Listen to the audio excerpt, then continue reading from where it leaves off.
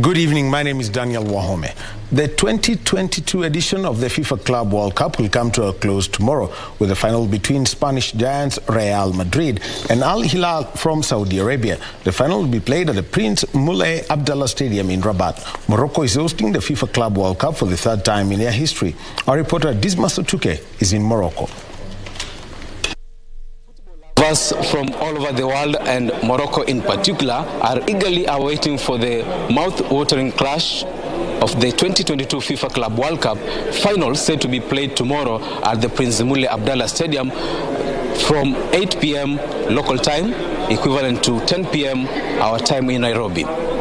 Will Real Madrid win the title for a record fifth time, or it will be Al Hilal's maiden trophy? Only time will tell.